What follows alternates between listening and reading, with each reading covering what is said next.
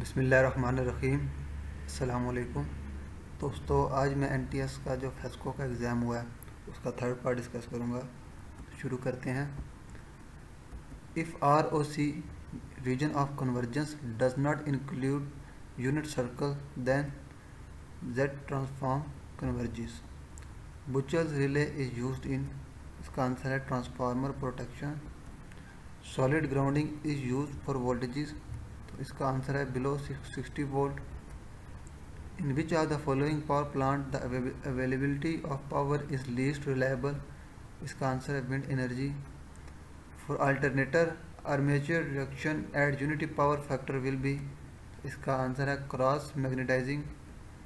Battery use for electrical energy storage are, तो इसका answer है lead acid batteries.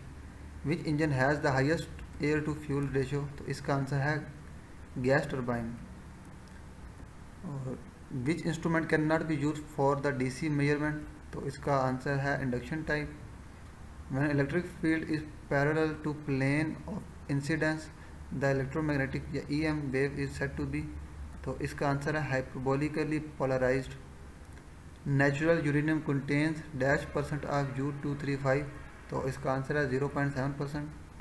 Dash is the reciprocal of power factor, तो इसका answer है Q factor.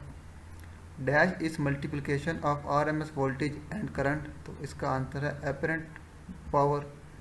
Passive models include resistance, inductance and dash, तो इसका answer है capacitance. RC snubber circuit is used to limit the rate of, तो इसका answer है rate of rise of voltage across SCR।